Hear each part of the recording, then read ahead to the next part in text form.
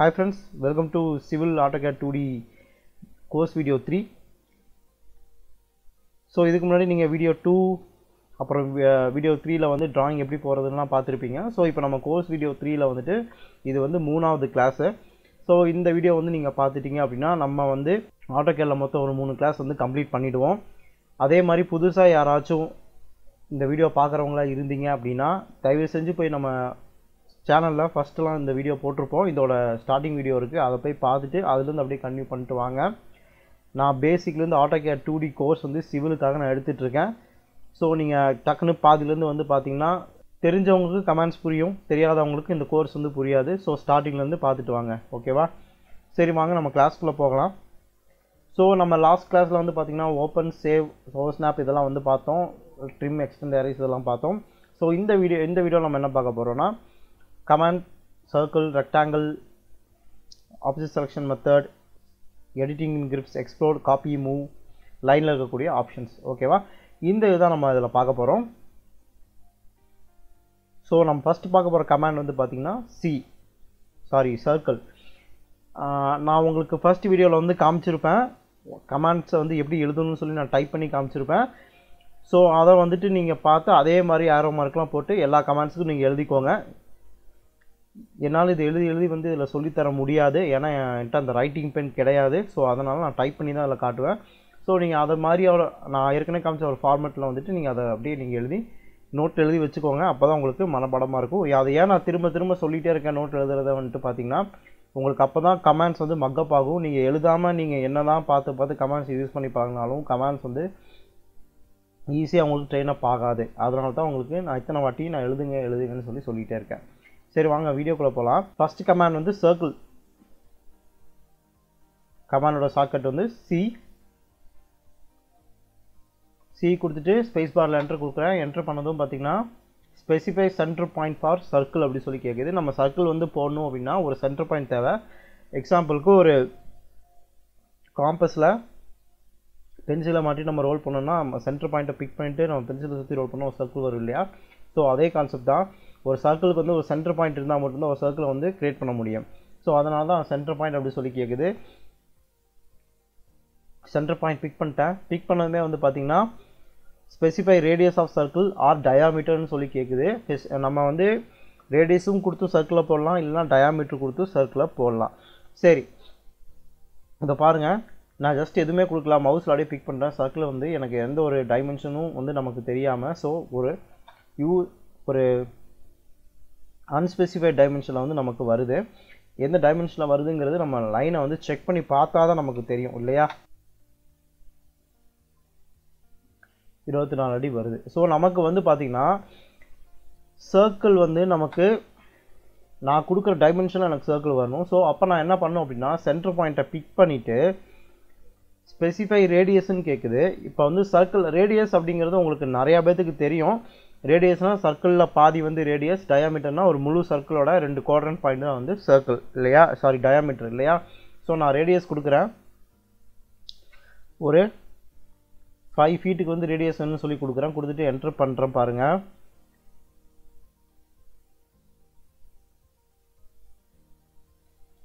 சர்க்கிளில் பாதியிலேருந்து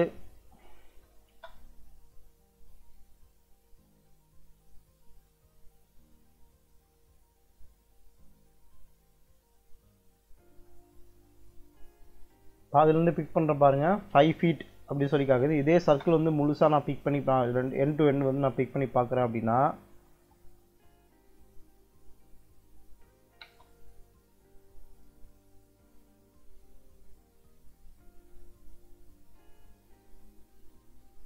ஓகேவா 10 ஃபீட்னு சொல்லி காட்டும்.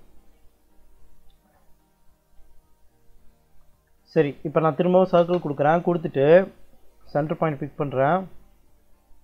பாருங்கள் அந்த டயாமீட்டர் பக்கத்தில் 5 ஃபீட் அப்படின்னு சொல்லி காட்டுது பார்த்தீங்களா? அது ஏன் காட்டுதுன்னா நம்ம லாஸ்ட்டாக டிஃபால்ட்டாக நம்ம அது கொடுத்து வச்சுருந்தோம். டிஃபால்ட்டாக இல்லை, நம்ம லாஸ்ட்டாக கொடுத்தது வந்து இப்போ டிஃபால்ட்டாக அதுவே வந்து கொடுக்கவான்னு கேட்குது. நம்ம ஒருவேளை சர்க்கிள் வந்து திரும்ப ஒரு 5 ஃபீட்டுக்கு சர்க்கிள் போடுறோம் அப்படின்னா அது என்ன பண்ணுது, டிஃபால்ட்டாக நம்ம லாஸ்ட்டாக கொடுத்த வேலையை அதையே போடவான்னு கேட்குது. நான் ஜஸ்ட் என்ன பண்ணுவேன், நம்பர் கொடுக்காம என்ட்ரு பண்ணிட்டேன், அதே வேலைக்கு எனக்கு ஒரு சர்க்கிள் வந்துடும். ஓகேவா? சரி மறுபடியும் பாருங்கள் சென்டர் பாயிண்ட் ரேடியஸ் போடுறேன். இந்த வாட்டி 10 feet 6 inches கொடுக்குறேன். 10 feet 6 inches கொடுத்துட்டு என்டர் பண்ணியாச்சு. மறுபடியும் சர்க்கிள் கமாண்டுக்குள்ளே போகிறேன். சென்டர் பாயிண்ட் பிக் பண்ணுறேன். பாருங்கள் லாஸ்ட்டாக கொடுத்து டிஃபால்ட்டாக வந்திருக்கும். ஸோ நீங்கள் வேல்யூவை வேணும்னா மாற்றிக்கலாம், இல்லைனா அப்படியே யூஸ் பண்ணிக்கலாம். சரி, ரேடியஸ் கொடுத்தாச்சு. டயாமீட்டர் எப்படி யூஸ் பண்ணுறது அப்படிங்கிறது பார்த்துடலாம். நம்ம எக்ஸாம்பிள் எல்லா கமாண்டில் யூஸ் பண்ணுற மாதிரி தான் சி கொடுத்துட்டு என்டர் பண்ண போகிறோம். அதே மாதிரி தான் ஆப்ஷன்ஸ் கொடுத்து நம்ம யூஸ் பண்ண போகிறோம். சி கொடுத்து என்டர் பண்ணிட்டு பிக் பண்ணிவிட்டு இப்போ ரேடியஸ் கேட்குது. அதுக்கு பதிலாக அந்த ஆப்ஷன் டியை வந்து நம்ம டைப் பண்ணணும். டைமென்ஷனுக்கு பதிலாக டி வந்து டைப் பண்ணிட்டோம்னா அந்த ஆப்ஷனுக்குள்ளே அது உள்ளே போயிடும். உள்ளே போனது பாருங்கள் 10 அடி 6 இன்ச்சை வந்து டபுளாக கன்வெர்ட் பண்ணி 21 அடியாக வந்து காட்டுது. இன்ட்டு 2ஆல் மல்டிப்ளை பண்ணி. ஏன்னா டயாமீட்டர்னால் சர்க்கிளில் ஃபுல் சர்க்கிள் இல்லையா, அப்போ ரேடியஸை வந்து டபுளாக இருக்கும். ஸோ அதுதான் வந்து அது கேட்குது. நம்ம என்ன பண்ணலாம், அதே 10 அடி 6 இன்ச்சுக்கு நான் டைமென்ஷன் கொடுக்குறேன் பாருங்கள். அந்த 10 அடி 21 அந்த 10 அடி 6 இன்ச்சு ரேடியஸ் கொடுத்ததுக்கு டயாமீட்டர் வந்து சின்னதாக வரும். ஸோ இப்போ திரும்பவும் நான் சர்க்கிள்குள்ளே போகிறேன் பாருங்கள். ஸோ மறுபடியும் ரேடியஸ் தான் கேட்கும். டயாமீட்டர் வந்து வேணும்னா யூஸ் பண்ணிக்கிற மாதிரி தான் இருக்கும். ரேடியஸ் தான் எப்பயுமே டிஃபால்ட்டாக இருக்கும். ஏன்னா நம்ம சர்க்கிள் வந்துட்டு ரேடியஸில் தான் மேக்ஸிமமாக போடுவோம். ஆனால் வந்து பார்த்திங்கன்னா இந்த சர்க்கிள் வச்சுட்டு ஒரு பிளான் போட முடியும், ஒரு சைட் ட்ராயிங் போட முடியும். இதுக்கெலாம் அந்த சர்க்கிள் வந்து யூஸ் ஆகும். அது எப்படி யூஸ் ஆகும் அப்படிங்கிறது வந்துட்டு நான் சொல்கிறேன், லேட்டராக சொல்லுவேன். இந்த கிளாஸில் இல்லை, நெக்ஸ்ட் கிளாஸில் வந்து நான் சொல்லுவேன். கண்டிப்பாக இந்த சர்க்கிள் வச்சு நம்ம பிளாட்லாம் வந்து ட்ராயிங்லாம் போட முடியும். அது எப்படிங்கிறது நான் சொல்கிறேன். ஓகேவா? சரி, இப்போ சர்க்கிள் வந்து நம்ம ரேடியஸ் பார்த்தாச்சு, டயாமீட்டர் பார்த்தாச்சு. இப்போ சர்க்கிள் திரும்ப உள்ளே போகலாம். உள்ளே போனதும் சர்க்கிளில் வந்து பாருங்கள் ஸ்பெசிஃபை சென்டர் பாயிண்ட்னு சொல்லி கேட்குது. அதுக்கு பக்கத்தில் 3.2 tan ரேடியஸ் அப்படிங்கிற அந்த கமாண்ட் கேட்குது. tan ரேடியஸுங்கிறது பக்கத்தில் டிடிஆர்னு கொடுத்துருக்காங்க பார்த்தீங்களா, அதுதான். ஸோ டிடிஆர் வேறு tan ரேடியஸ் வேறு அப்படிங்கிறதுலாம் கிடையாது. ஸோ சர்க்கிளை பற்றி சில விஷயங்கள் வந்து நம்ம எக்ஸ்பிளைன் பார்க்க வேண்டியது இருக்குது. என்னென்னா, இப்போ இந்த சர்க்கிள் வந்து நான் செலக்ட் பண்ணிட்ட பாருங்கள். செலக்ட் பண்ணதும் மேலே கீழே இந்த 4 grip இருக்குது பார்த்தீங்களா, இந்த 4 gripக்கும் நடுவில் இந்த ஆர்க் பாயிண்ட் இருக்குது பார்த்தீங்களா, இது வந்து என்னென்னா இது வந்து quadrant point, சர்க்கிளோட quadrant point. Sorry, இந்த 4 grip இருக்குது பார்த்தீங்களா, அது வந்து குவாட்ரண்ட் பாயிண்ட்டு. இந்த gripக்கு நடுவில் இந்த ஆர்க் இருக்குது பார்த்தீங்களா, அது வந்துட்டு டேஞ்சன்ட் பாயிண்ட். ஓகேவா? இந்த tan ரேடியஸ் அப்படி சொல்லிட்டு வருது பார்த்தீங்களா, இந்த டேஞ்சன்ட் பாயிண்ட் தான் அந்த tan ரேடியஸ் அப்படிங்கிற கமாண்டுக்கு வந்து யூஸ் ஆக போகுது. ஸோ சர்க்கிளுக்கு இருக்கிறது இந்த சென்டர் பாயிண்ட்டு, அப்புறம் இந்த குவாட்ரண்ட் பாயிண்ட்டு, இந்த tan ரேடியஸ் டேஞ்சன்ட் பாயிண்ட்டு. இதை பேஸ் பண்ணி தான் இந்த ஆப்ஷன்ஸ் வந்து 3.2 tan ரேடியஸ் அப்படிங்கிறது நம்ம யூஸ் பண்ணுவோம். ஸோ சர்க்கிளுக்கு வந்து எண்ட் பாயிண்ட் இதெல்லாம் கிடையாது. Quadrant point, tangent point, centre point, இது 3 தான் இருக்கும்.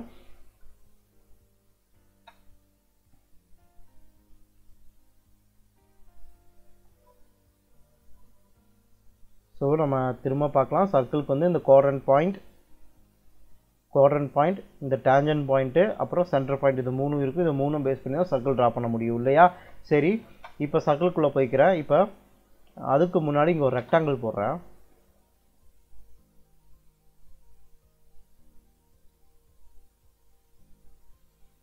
இப்போ ஒரு சர்க்கிள் போடுறேன். சர்க்கிள் போடும்போது இந்த இதில் எனக்கு சென்டர்லேருந்து ஒரு சர்க்கிள் போடுறேன் பாருங்கள்.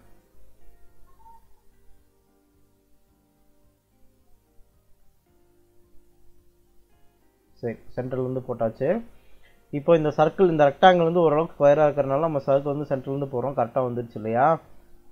இப்படி இருக்குது. இப்படி ஒரு ரெக்டாங்கிள் போடலாம். சரி, இந்த சர்க்கிள் வந்து இந்த ரெக்டாங்கோட எண்ட் பாயிண்ட்டு, இந்த ரெக்டாங்கோட எண்ட் பாயிண்டில் வர மாதிரி நம்ம போடணும். அப்படின்னா இந்த சென்டர் பாயிண்ட் சர்க்கிளை வச்சு நம்மளால் ட்ரா பண்ண முடியாது. ஸோ சர்க்கிளில் போயிட்டு 3P அப்படிங்கிற ஆப்ஷனுக்குள்ளே உள்ளே போகணும். உள்ளே போயிட்டு ஃபர்ஸ்ட் பாயிண்ட் அப்படி சொல்லி கேட்குது. ஃபஸ்ட் நான் தனியாக உங்களுக்கு போட்டு காட்டுறேன் பாருங்கள். 3P அப்படிங்கிறது 0.1, 0.2, சாரி, சர்க்கிள் 3P பாருங்கள். 1, 2, இந்த சர்க்கிள் வருது பாருங்கள். நான் எங்கே பாயிண்ட் பிக் பண்ணுறேனோ அதுக்குள்ளே தான் இந்த சர்க்கிள் வந்து வரதுக்கு ட்ரை பண்ணுவோம். ஸோ அதைத்தான் வந்து உங்களை நான் தனியாக போட்டு காமிச்சேன்.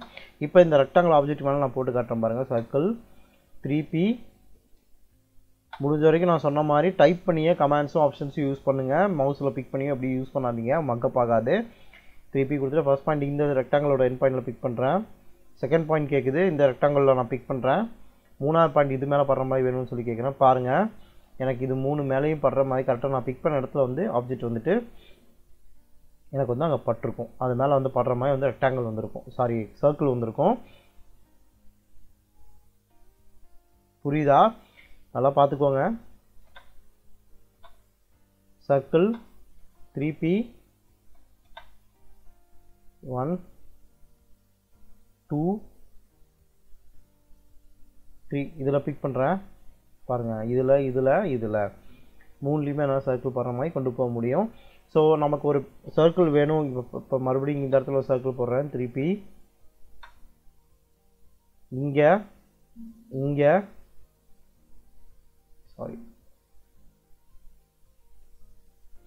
சாரி 3P இங்கே இங்கே இந்த இடத்துல பண்ணணும். பாருங்கள், அதுக்கு 3க்குள்ளே வர மாதிரி எனக்கு ஒரு சர்க்கிள் வரும். ஓகேவா? இப்போ அதே மாதிரி தான் 2 பாயிண்ட்டும் சர்க்கிள்குள்ளே போயிட்டு 2 பாயிண்ட் இந்த பாயிண்ட்லேயும் எனக்கு ஒரு சர்க்கிள் வேணும் அப்படின்னு சொல்லி போட்டோம்னா அந்த பாயிண்ட் 2 பாயிண்ட்டுக்கு 2 குவாட்ரண்ட் பாயிண்ட்டை எடுத்துகிட்டு அது வந்துட்டு நம்ம சர்க்கிள் வந்து கிரியேட் பண்ணி கொடுக்கும். நம்ம பிக் பண்ணுற பாயிண்ட்டில் 3 பாயிண்ட்டில் வந்துட்டு 3 குவாட்ரண்ட் பாயிண்ட் எடுத்துக்கும், 2 பாயிண்ட்டில் 2 குவாட்ரண்ட் பாயிண்ட் எடுத்துக்கும். சரி, இந்த டான் ரேடியஸ் அப்படிங்கிற ஆப்ஷன் இருக்குது இல்லையா, அது வந்து என்ன பண்ணணும்னு பார்த்தீங்களா, நம்ம இங்கே ஒரு லைன் போட்டுக்கலாம்.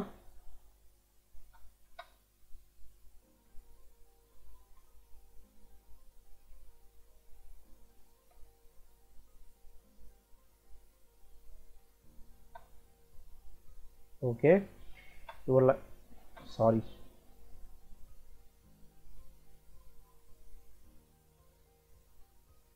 ஓகே. இப்போது ஒரு லைன் வந்து இன்க்ளைண்டாக இருக்குது, ஒரு லைன் வந்து ஸ்ட்ரைட்டாக இருக்குது. இதுக்குள்ளே வந்து பார்த்திங்கன்னா ஒரு சர்க்கிள் போடும்போது இந்த சர்க்கிள் வந்துட்டு அதோட டேஞ்சன்ட் பாயிண்டில் வந்து டச் ஆகும். ஸோ இதை பேஸ் பண்ணி தான் வந்து சர்க்கிள் வந்து அந்த டேஞ்சன்ட் பாயிண்டில் வந்து டச் ஆகும். ஓகேங்களா? இதை பேஸ் பண்ணி தான் அந்த சர்க்கிளில் நம்ம டான் ரேடியஸ் வந்து ட்ரா பண்ண போகிறோம். அந்த டேஞ்சன்ட் பாயிண்ட் வந்து 2 லைன்லையும் டச் ஆகிற மாதிரி போடுறது தான் வந்துட்டு டான் ரேடியஸ். ஒரு ஆப்ஜெக்ட் இந்த மாதிரி ஒரு ஏரியா இருக்குன்னா அந்த சர்க்கிள் வந்து டான் ரேடியஸ் மூலிமா ஒர்க் பண்ணிவிட்டு நம்ம என்ன பண்ணிக்கலாம்னா இந்த மாதிரி ஒரு ஆப்ஜெக்டை வந்து ட்ரா பண்ணிக்க முடியும். இந்த மாதிரி ஒரு கிராஸ் ஆகிற இடத்துல வந்து ஒரு ஏரியா வந்து சர்க்கிள் பண்ணணும், ரவுண்ட் பண்ணணும் அப்படின்னா இந்த மாதிரி கமாண்ட் யூஸ் பண்ணி நம்மளாம் பண்ணிக்கலாம் ஆப்ஷனில். ஸோ நம்ம என்ன பண்ண போகிறோம், சர்க்கிளில் போயிட்டு டான் ரேடியஸ், அதுக்கு ஷார்ட்கட் வந்து T அங்கேயே கொடுத்துருக்காங்க. T கொடுத்து என்ட்ரு பண்ணுறேன். என்ட்ரு பண்ணதும் ஃபர்ஸ்ட் பாயிண்ட் கேட்குது. ஃபர்ஸ்ட் பாயிண்ட் அப்படிங்கிறது நீங்கள் பாயிண்ட்டை பிக் பண்ணக்கூடாது. இங்கே பாருங்கள், நான் லைன் மேலே கொண்டு போய் க்ரஷரை வச்சதுமே பாருங்கள் எனக்கு டேஞ்சன்ட் டிஃபர்ட் டேஞ்சன்ட் அப்படி சொல்லி எனக்கு மவுஸில் காட்டும். இந்த லைன் தான் வந்து டேஞ்சன்ட் பாயிண்ட்டு. இப்போ இந்த கமாண்ட்குள்ளே இருக்கும்போது எங்கே வச்சிங்கனாலும் எந்த லைன் மேலே வச்சிங்கனாலும் டேஞ்சன்ட் பாயிண்ட் தான் காட்டும். பாருங்கள், நான் லைனில் செலக்ட் பண்ணிக்கிறேன். இங்கே ஒரு பாயிண்ட்டு, செகண்ட் பாயிண்ட் இங்கே ஒரு பாயிண்ட்டு. இப்போ சர்க்கிளோட ரேடியஸ் கேட்குது. சர்க்கிளோட ரேடியஸ் வந்து எனக்கு ஒரு 5 ஃபீட் இருக்கணும் அப்படின்னு சொல்லிட்டு கொடுக்குறேன். இதில் டயாமீட்டர் கொடுக்க முடியாது, நீங்களே வந்து பாதியாக கொடுத்துக்க வேண்டியதான். ஓகேவா? 5 ஃபீட் கொடுத்தேன் பாருங்கள். கரெக்டாக நான் செலக்ட் பண்ண டேஞ்சன்ட் பாயிண்ட்டுக்குள்ளே அந்த இது வந்துட்டு எனக்கு சர்க்கிள் வந்துருச்சு. இப்போ திரும்பவும் சர்க்கிள்குள்ளே போகிறேன். Don radius, first point, second point. இப்போ 5 ஃபீட் கொடுத்ததை பாதியாக கொடுக்குறேன். ஏன்னா சார் ரேடியஸ் வந்து பாதி, எனக்கு 5 ஃபீட் ரேடியஸோட எனக்கு 5 ஃபீட் டயாமீட்டர் வரணும். ஸோ அப்போ நான் என்ன பண்ணுறேன், 2.5 அடின்னு கொடுக்குறேன். 2.5 அடின்னு கொடுத்தோன்னா எனக்கு 5 ரேடியஸ் 2 அடி இருக்கும். ஆனால் வந்து டயாமீட்டர் வந்து எனக்கு 5 ஃபீட் இருக்கும். பாருங்கள், ஓகேவா? நான் 5 ஃபீட் ரேடியஸ் கொடுத்தப்போ எனக்கு டயாமீட்டர் 10 ஃபீட் வந்துச்சு இல்லையா. இப்போ நான் 2.5 அடி கொடுக்கும்போது 5 ஃபீட் எனக்கு ரேடியஸ் வந்துருக்கு. எனக்கு நான் செலக்ட் பண்ண லைனுக்குள்ளே வந்திருக்கும். இதில் நீங்கள் ஒன்று தான் நீங்கள் கரெக்டாக ஞாபகமாக வந்து இது பண்ணணும். என்னென்னா சர்க்கிளில் போயிட்டு டான் ரேடியஸ் பண்ணையில் இந்த லீஸ்ட்டாக மேக்ஸிமமாக செலக்ட் பண்ணாமல் நீங்கள் லீஸ்ட்டாக செலக்ட் பண்ணிட்டீங்கன்னு வச்சுக்கோங்க. இந்த மாதிரி செலக்ட் பண்ணிட்டீங்கன்னு வச்சுக்கோங்க. இப்போ நான் ஒரு 5 ஃபீட் கொடுக்குறேன்னு வச்சுக்கோங்க. பாருங்கள், வெளியே போயிடும். ஏன்னா நம்ம செலக்ட் பண்ண பாயிண்ட்டு டேஞ்சன்ட் பாயிண்ட்டுக்குள்ளேருந்து தான் அந்த சர்க்கிள் வந்து க்ரியேட் ஆகும். நான் மேக்ஸிமமாக ஃபஸ்ட்டு செலக்ட் பண்ணனால அது ஈஸியாக வந்து அங்கே போயிடுச்சு. அந்த பாயிண்ட்டில் வந்து செலக்ட் ஆகி அது வந்து சர்க்கிள் கரெக்டாக நின்றுச்சு. ஆனால் வந்து பார்த்திங்கன்னா நான் லீஸ்ட்டாக கீழே செலக்ட் பண்ணனால சர்க்கிள் வந்து நான் செலக்ட் பண்ண ஏரியாவோட சர்க்கிள் பெருசாக இருக்கிறதுனால சர்க்கிள் வந்து வெளியே போயிடுச்சு. ஸோ நீங்கள் செலக்ட் பண்ணும்போது மேக்ஸிமமாக செலக்ட் பண்ணிக்கணும் டான் ரேடியஸ் யூஸ் பண்ணும்போது.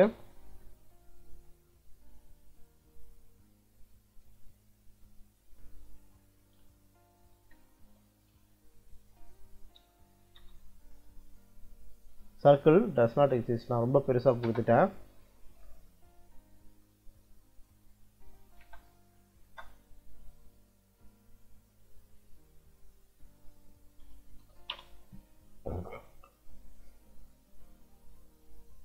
ஓகேவா, 4 ஃபீட்டுக்கு சர்க்கிள் வந்துச்சு பாருங்க.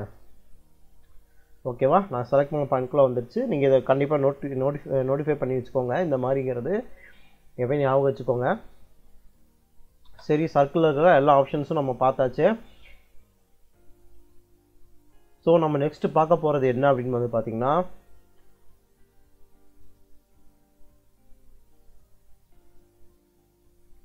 ரெக்டாங்கிள் கமாண்ட் பார்க்கறதுக்கு முன்னாடி object selection மெத்தடும் editing grips on ஆப்ஜெக்ட்ஸ்னு சொல்லி நம்ம பார்த்துடலாம்.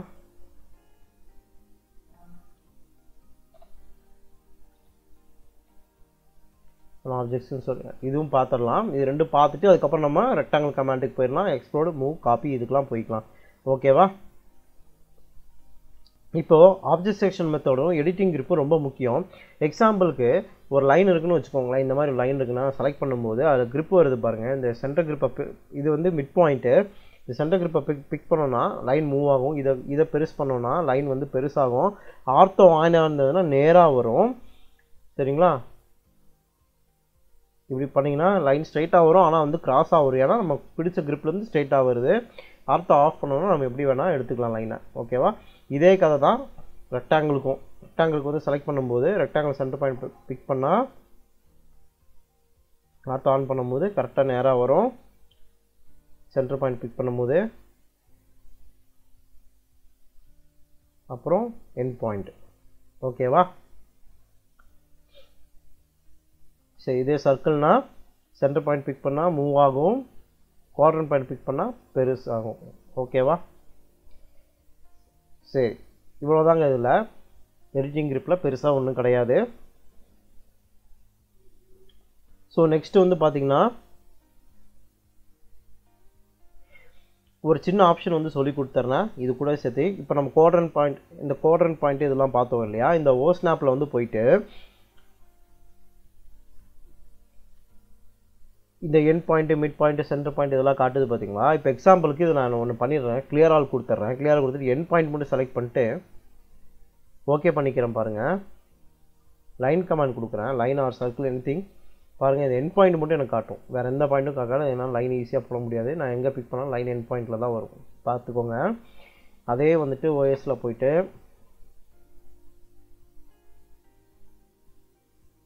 நோடு, சென்டர் பாயிண்ட் கொடுத்துட்டேன்.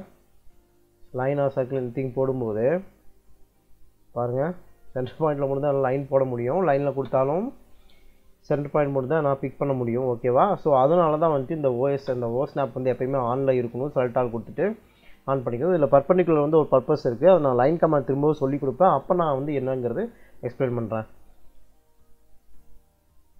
சரி, இப்போ நம்ம பார்க்க போகிறது ஒன்று வந்துட்டு எடிட்டிங் கிரிப்ஸ் ஆன் ஆப்ஜெக்ட் நம்ம பார்த்தாச்சு.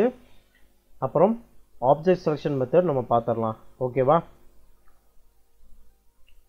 சரி, இதில் 2 மெத்தட் இருக்குது. ஒன்று வந்து ப்ளூ இருக்குது, ஒன்று வந்து க்ரீன் இருக்குது. ப்ளூனா fully covered object, க்ரீன்னா partially covered object. சரி, ப்ளூனா இதாங்க. நம்ம ஸ்க்ரீனில் பிக் பண்ணும்போது ரைட் சைடில் கொண்டு போனால் ப்ளூ வரும், லெஃப்ட் சைடில் கொண்டு போனால் க்ரீன் வரும். இந்த ரெண்டுக்கும் பாருங்கள் பெரிய வித்தியாசம் காட்டும். க்ரீன் கலரில் வரும்போது மேலே வர அந்த அவுட்டர் லைன் வந்து பார்த்திங்கன்னா டாட்டாக வந்திருக்கும். இதே ப்ளூ கலரில் வரும்போது பார்த்திங்கன்னா ஃபுல்லாக லைன் வந்திருக்கும். அதுக்கு என்ன அர்த்தம் அப்படின்னா, ஒரு ஆப்ஜெக்டை வந்து கவர் பண்ணல, இந்த ப்ளூ கலரில் கவர் பண்ணும்போது நீங்கள் வந்துட்டு செலக்ட் பண்ணால் ஃபுல்லாக கவர் பண்ணியிருந்தால் மட்டும்தான் அது செலக்ட் ஆகும். இதே வந்து க்ரீனில் வந்து செலக்ட் ஆயிருந்தது அப்படின்னா ஜஸ்ட் அது மேலே சிங்கிள் டச் பண்ணியிருந்தாலே போதும், அது கிராஸ் ஆகி போயிருந்தாலே போதும், அது வந்து செலக்ட் ஆகிக்கும். பாருங்கள், நான் ஒரு ஆப்ஜெக்டை செலக்ட் பண்ணுறேன், பிக் பண்ணிட்டு இங்கே பாருங்கள், எது மேலாம் படுதோ அதெல்லாம் எனக்கு வந்து செலக்ட் ஆகிரும். பாருங்கள், எதுவுமே ஃபுல்லாக கவர் பண்ணல, எல்லாம் பாதியாக செலக்ட் பண்ணியிருக்கேன், ஆனால் வந்து கவர் ஆகிருக்கும், செலக்ட் ஆகிருக்கும். இதே வந்து பாருங்கள், எஸ்கேப் பண்ணிட்டு திரும்ப நான் மவுஸ் கிளிக் பண்ணிட்டு ரைட் கிளிக் பண்ணி கொண்டு வரேன். எதையுமே நான் ஃபுல்லாக செலக்ட் பண்ணல அப்படின்னா எதுவுமே செலக்ட் ஆகாது. நான் வந்துட்டு எது மேலாச்சும் இப்போ பாருங்கள், நான் எதோ ஃபுல்லாக கவர் பண்ணுறனோ அப்போ தான் வந்து செலக்ட் ஆகும், இல்லைனா செலக்ட் ஆகிற மாதிரி எனக்கு காட்டாது. பாருங்கள், பிக் பண்ணால் இப்போ பாருங்கள், இதே ப்ளூனா க்ரீன்லாம் செலக்ட் ஆகிக்கும். ஓகேவா, இப்போ உங்களுக்கு புரியும்னு நினைக்கிறேன். இதை செலக்ட் பண்ணும்போது நான் எது ஃபுல்லாக கவர் பண்ணுறனோ அது மட்டும்தான் எனக்கு செலக்ட் ஆகும். பாருங்கள், புரிஞ்சுங்களா? இது எங்கே யூஸ் பண்ணலாம் அப்படின்னு வந்து பார்த்தீங்கன்னா,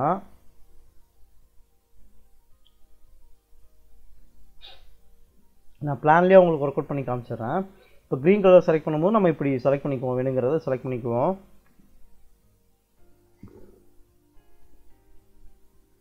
எஸ்கேப் பண்ணிவிட்டு இதே ப்ளூ கலர் செலக்ட் பண்ணும்போது இப்போ ஒரு விண்டோ இருக்குன்னு வச்சுக்கோங்க. இந்த விண்டோ வந்து செலக்ட் பண்ணணும் அப்படின்னா நான் என்ன பண்ணுவேன், இங்கே ஒரு பிக் பண்ணி ரைட் சைடில் கொண்டு போகும்போது எனக்கு ப்ளூ கலர் விண்டோ வரும். அப்போ நான் விண்டோவை மட்டும் செலக்ட் பண்ணிக்குவேன்.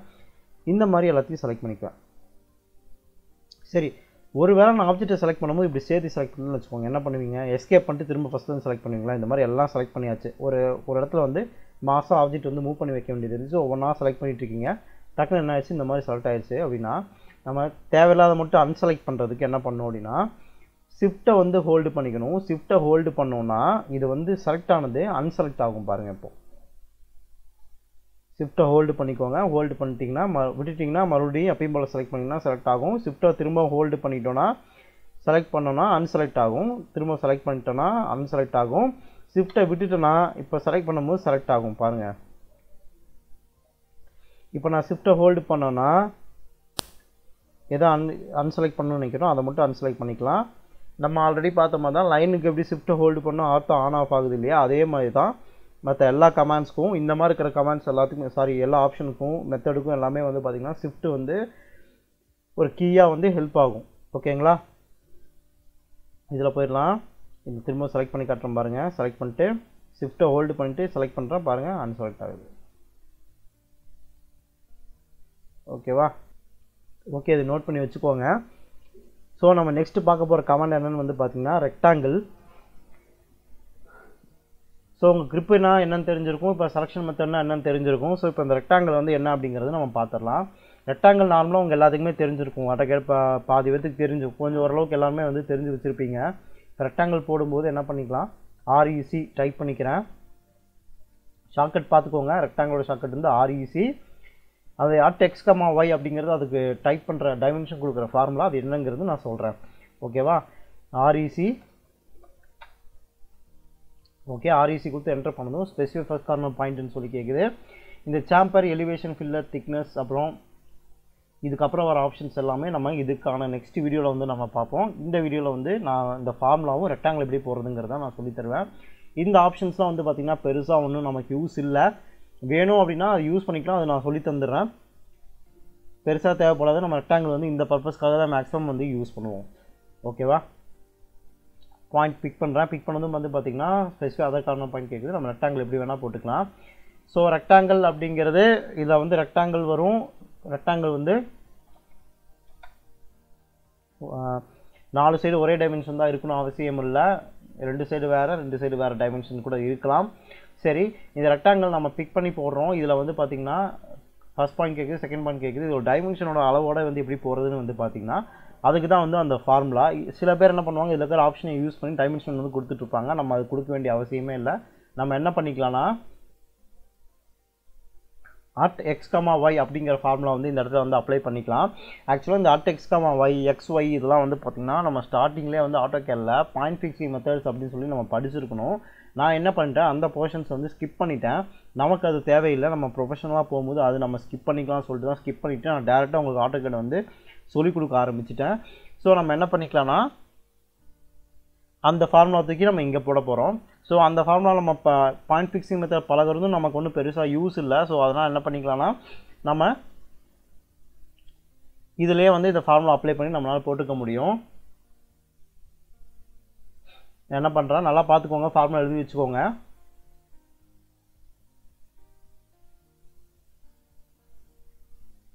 ரெக்டாங்கிள் என்டர் பண்ணுறேன். பாயிண்ட் பிக் பண்ணுறேன். எடுத்தோன்னே அந்த ஃபார்முலா அப்ளை பண்ணணும்னு நினச்சா அப்ளை பண்ண முடியாது. எப்பயுமே ஒரு ஆப்ஜெக்ட்டுக்கு வந்து ஸ்டார்டிங் பாயிண்ட் வந்து ஒன்று கொடுக்கணும். கொடுத்தா மட்டுமே தான் அது வந்து ஃபாலோ வந்து கரெக்டாக நமக்கு பண்ணி ஒர்க் பண்ணி கொடுக்கும். பாருங்கள், பிக் பண்ணுறேன். பிக் பண்ணவும் ஸ்பெசிஃபை செகண்ட் கார்னர் பாயிண்ட் கேட்குது பார்த்தீங்களா. இப்போ நான் அந்த ஃபார்முலா வந்து டைப் பண்ணுறேன். ஷிஃப்ட்டை ஹோல்டு பண்ணி அட்டன் டைப் பண்ணிவிட்டு 5 feet, 5 feet அப்படி சொல்லிட்டு என்ட்ரு பண்ணுறேன். என்ட்ரு பண்ணதும் பாருங்கள் எனக்கு டிஸ்டன்ஸ் செக் பண்ணி காட்டுறேன். 5 feet by 5 feetக்கு ஒரு ரெக்டாங்கிள் வந்திருக்கும். மறுபடியும் பாருங்கள், ரெக்டாங்கிள் பாயிண்ட் பிக் பண்ணுறேன். அப்புறம் 5 feet, 7 feet 6 inches ஒரு ரெக்டாங்கிள் வேணும்னு சொல்கிறேன். பாருங்கள்,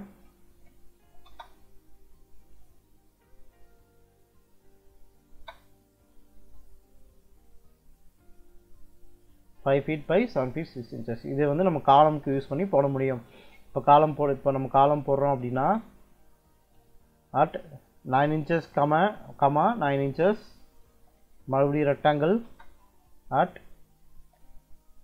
15 inch, 9 inch காலம் அப்படின்னா 1.5க்கு முக்கால் காலம் போட முடியும். இந்த மாதிரி எல்லா சைஸ்க்கும் வந்து ரெக்டாங்கிள் போட முடியும்.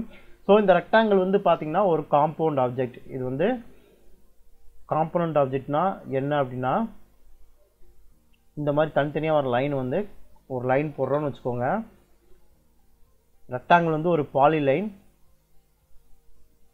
இந்த மாதிரி வர பாலிலைன் எல்லாமே வந்து பார்த்தீங்கன்னா ஒரு காம்பவுண்ட் ஆப்ஜெக்ட் சொல்லுவாங்க. இதை வந்து பார்த்தீங்கன்னா காம்பனண்ட் ஆப்ஜெக்ட்னு சொல்லுவாங்க. இது தனித்தனியாக தான் வரும். எத்தனை பிட் பாயிண்ட் நம்ம பிட் பண்ணுறோமோ அத்தனை பாயிண்ட்டுக்கு அது தனித்தனியாக வந்து ஒரு லைனாக கிரியேட் ஆகிக்கும். சர்க்கிள் வந்து இந்த மாதிரி தானே இருக்குன்னு கேட்டால் அது காம்பவுண்ட் ஆப்ஜெக்ட் தான், ஆனால் வந்து அது பாலிலைன் கிடையாது. ஸோ அதனால இந்த மாதிரி ஒரு ஆப்ஜெக்ட், அதாவது இதில் பாலிலைன் ஒரு ஆப்ஷன் இருக்குது. இது பார்த்திங்கன்னா இது நம்ம லேட்டராக பார்ப்போம். பட் இது வந்து பார்த்திங்கன்னா இது வந்து பாலிலைன் காம்பவுண்ட் ஆப்ஜெக்டில் வந்து சேரும். ஓகேங்களா? இந்த ஆப்ஜெக்டை வந்து ஒரு வேளை நம்ம ஆஃப்செட் பண்ணுறோன்னு வச்சுக்கோங்க. ரெக்டாங்கிள் ஆஃப்செட் பண்ணும்போது 24 inch ஆஃப்செட் பண்ணுறோன்னு வச்சுக்கோங்க. பாருங்கள், மொத்தமாக தான் ஆஃப்செட் ஆகும். அதே லைன் ஆஃப்செட் பண்ணுறோன்னா தனித்தனியாக ஆஃப்செட் ஆகும். சரி, இந்த மாதிரி ரெக்டாங்கிள் போட்டாச்சு. இந்த ரெக்டாங்கிளை வந்து நான் எப்படி தனித்தனியாக ஆஃப்செட் பண்ணுறது ஒவ்வொரு பக்கத்தையும்? அப்போ இதை வந்து நான் இந்த காம்பவுண்ட் ஆப்ஜெக்டை வந்து உடைக்கணும், தனித்தனியாக மாற்றணும், காம்பவுண்ட் ஆப்ஜெக்டாக மாற்றணும். ஸோ அதுக்கு வந்து கமாண்ட் இருக்குது. ஸோ இந்த ரெக்டாங்கிள் உங்களுக்கு புரிஞ்சிருக்குன்னு நினைக்கிறேன். சரி, அடுத்து வந்து பார்த்தீங்கன்னா எக்ஸ்ப்ளோடு ஷார்ட்கட் வந்து பார்த்தீங்கன்னா எக்ஸ். ஓகேங்களா? இந்த எக்ஸ்ப்ளோடு யூஸ் பண்ணி நம்ம வந்து கமாண்டை வந்து ரெக்டாங்கிளை வந்து எக்ஸ்ப்ளோர் பண்ண போகிறோம்.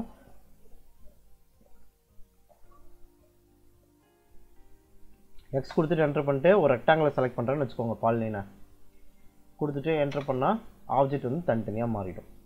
ஓகேவா? இது வந்து இந்த பாலிலைனாக இருந்தாலும் சரி பண்ண முடியும். ஆப்ஜெக்ட் செலக்ட் பண்ணிட்டு எக்ஸ் கொடுத்து என்டர் பண்ணாலும் அந்த கமாண்ட் டேரெக்டாக ஒர்க் ஆகும். இல்லை எக்ஸ் கொடுத்து என்டர் பண்ணிவிட்டு மறுபடியும் உள்ள போய் ஆப்ஜெக்ட்டை செலக்ட் பண்ணாலும் கமாண்ட் வந்து ஒர்க் ஆகும். இங்கே பார்த்தீங்களா? இல்லைன்னா செலக்ட் பண்ணிட்டு எக்ஸ் கொடுத்து என்டர் பண்ணாலும் ஒரு இப்போ இதெல்லாமே தனித்தனியாக ஆப்ஜெக்டும் மாறிடுச்சு. இப்போ நீங்கள் இதை ஆஃப்செட் பண்ணும்போது உங்களால் வந்து ஈஸியாக ஆஃப்செட் பண்ணிக்க முடியும். ஓகேவா? திரும்பவும் பாருங்கள், ரெக்டாங்கிள்குள்ளே உள்ளே போயிட்டு பாயிண்ட் பிக் பண்ணிட்டு அட்டுன்னு டைப் பண்ணுறேன். 5 feet, 9 feetக்கு ஒரு ரெக்டாங்கிள் போட்டாச்சு. எக்ஸ் ஒய் அப்படிங்கிற டேரெக்ஷன் வந்து இது வந்திருக்கு. இப்போ இந்த ரெக்டாங்கிள் வந்து தனித்தனியாக மாற்றணும் அப்படின்னா செலக்ட் பண்ணிட்டு எக்ஸ் கொடுத்துட்டு என்டர் பண்ணுறேன். எக்ஸ்ப்ளோட தனித்தனியாக எனக்கு பண்ணி கொடுத்துருச்சு. ஓகேவா? சர்க்கிள் வந்து எக்ஸ்ப்ளோட் ஆகுமான்னு கேட்டால் எக்ஸ்ப்ளோட் ஆகாது. சர்க்கிளுக்கு வந்து டேர்னிங் பாயிண்ட்ஸ் கிடையாது, ரேடியஸ் பாயிண்ட்ஸ் தான் இருக்குது. Radius, quadrant point, tangent point தான் இருக்குது. ஸோ அதனால் எக்ஸ்ப்ளோட் ஆகாது. எக்ஸ்ப்ளோட் பண்ணால் 1 was not able to be exploredன்னு சொல்லி வந்துருச்சு பாருங்கள். ஸோ சர்க்கிளை எக்ஸ்ப்ளோட் பண்ண முடியாது. ஓகேவா? சரி, நம்ம நெக்ஸ்ட் பார்க்க போகிற கமாண்ட் என்னன்னு வந்து பார்த்தீங்கன்னா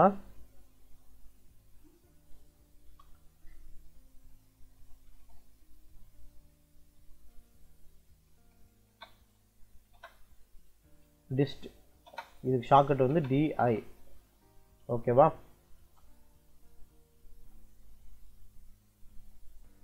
நோட் பண்ணிக்கோங்க, டிஸ்ட் நோட் பண்ணியிருப்பீங்க. சரி, இப்போது நம்ம ரெக்டாங்கிள், சர்க்கிள் எல்லாமே வந்து பார்த்துட்டோம். அந்த ஆப்ஜெக்ட் வந்து எவ்வளோ லென்த் இருக்குது அப்படின்னு செக் பண்ணிக்கிறதுக்கு ஒரு ஆப்ஜெக்ட் இருக்குது. இந்த மாதிரி ஒரு பிளான் இருக்குது அப்படின்னா, இந்த மாதிரி நம்மகிட்ட ஒரு பிளான் இருக்குது, இல்லை இந்த மாதிரி ஒரு ஆப்ஜெக்ட் இருக்குது அப்படின்னா அதோட டைமென்ஷன்ஸ் வந்து எப்படி செக் பண்ணுறது அப்படின்னு சொல்லி பார்த்தீங்கன்னா இந்த டிஸ்ட் கமாண்ட் யூஸ் பண்ணி நம்ம செக் பண்ணிக்கலாம்.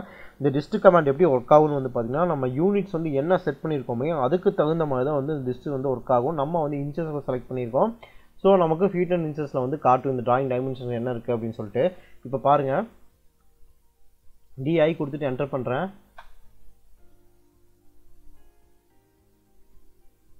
ஃபர்ஸ்ட் பாயிண்ட் சொல்லிட்டு நம்ம கேட்குது. நான் என்ன பண்ணுறேன், ஸ்பெசிஃபை ஃபர்ஸ்ட் பாயிண்ட் பிக் பண்ணுறேன். பிக் பண்ணிட்டு இன்னொரு ஆப்ஜெக்ட் அந்த எண்ட் பாயிண்டில் வந்து பிக் பண்ணுறேன். அந்த ஆப்ஜெக்ட் மேலே 63 அடி 9 இன்ச்சு 1/4, அதாவது 1க்கு 4 குவார்ட்டர். ஒரு இதில் 4 பங்கில் 9க்கு 9 இன்ச்சில் அது போக 1 இன்ச்சில் 4 பங்கு வந்து அங்கே காட்டியிருக்கு. ஸோ நம்ம 60 முன்னாடி 9 இன்ச்சுன்னு சொல்லி எடுத்துக்கலாம். சரி, இப்போ டிஸ்ட் கொடுக்குறேன். நம்ம ரெக்டாங்கிள் போட்டோம் இல்லையா சைஸுக்காக, இதை செக் பண்ணி பார்ப்போம்.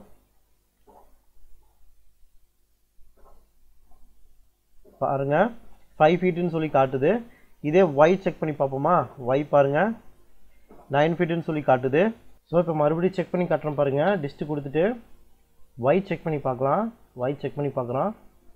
சாரி, என் பாயிண்ட்டு வேணால் செக் பண்ணி 9 அடி இருக்குது. 5க்கு 9 அடி நமக்கு வந்துருக்கும். சரி, 5 அடி 9 இன்ச், 5 அடி 9 அடி இருக்குது. சரி, நம்ம இந்த எக்ஸ் ஒய் எப்படி டேரெக்டாக அப்ளை பண்ணி செக் பண்ணலாம் அப்படின்னு வந்து பார்த்தீங்கன்னா, டிஸ்ட் கமாண்டுக்குள்ளே போயிட்டு இந்த கார்னர் டு ஆப்போசிட் கார்னர் வந்து கரெக்டாக நம்ம பிக் பண்ணிட்டோம் அப்படின்னா,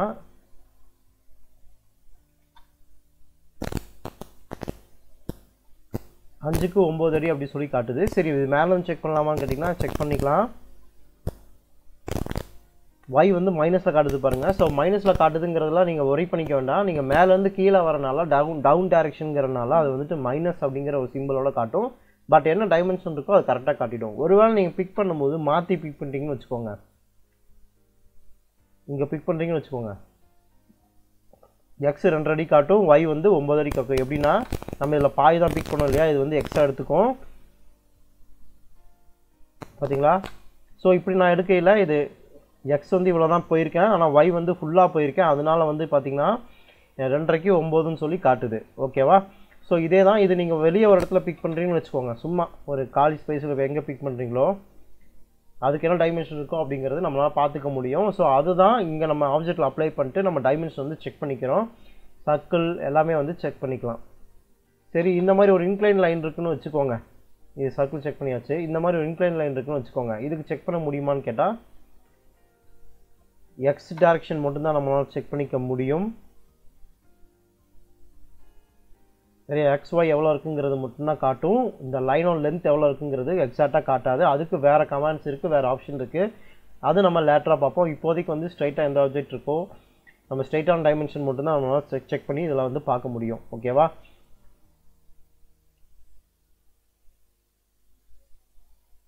ஸோ நம்ம இப்போ சர்க்கிள் பார்த்தாச்சு, ரெக்டாங்கிள் பார்த்தாச்சு, டிஸ்டன்ஸ் பார்த்தாச்சு, ஆப்ஜெக்ட் செலெக்ஷன் மெத்தட் பார்த்தாச்சு, எடிட்டிங் இன் கிரிப்ஸான் பார்த்தாச்சு. ஸோ எக்ஸ்ப்ளோடும் பார்த்தாச்சு. நம்ம இப்போ என்ன பண்ணலாம்னா காப்பி மூவ் அதை பார்த்துட்டு லைனில் இருக்கிற ஆப்ஷன்ஸ் வந்து ஒன்று பார்த்துடலாம். அவ்வளோதான். அதோட இந்த வீடியோ வந்து கிளாஸ் வந்து முடிச்சுக்கலாம். ஸோ இதுக்கப்புறம் வந்து பார்த்திங்கன்னா நம்ம ஒர்க்கிங் மாடல் வந்து ஃபஸ்ட் ஃப்ளோர் எப்படி போகிறதுங்கிறது நான் சொல்லுவேன். ஸோ நெக்ஸ்ட் கமாண்ட் வந்து பார்த்தா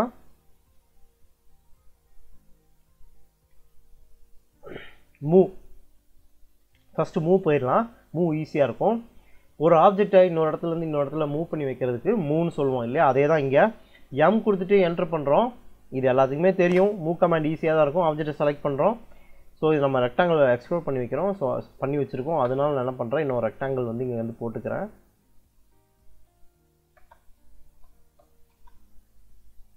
இப்போ மூவ் எம் கொடுத்து என்ட்ரு பண்ணுறேன். ஆப்ஜெக்ட் செலக்ட் பண்ணுறேன். பேஸ் பாயிண்ட் கேட்குது. ஏதோ இடத்துல பேஸ் பாயிண்ட் ஏதோ இடத்துல கொடுத்துட்டு ஜஸ்ட் நான் பிக் பண்ணிட்டு மூவ் பண்ணால் மூவ் ஆகிடும் இல்லையா? சரி, இப்போ இங்கே ஒரு சர்க்கிள் இருக்குன்னு வச்சுக்கோங்க. சரியா? இந்த இங்கே ஒரு சின்ன ரெக்டாங்கிள் இருக்குன்னு வச்சுக்கலாம்.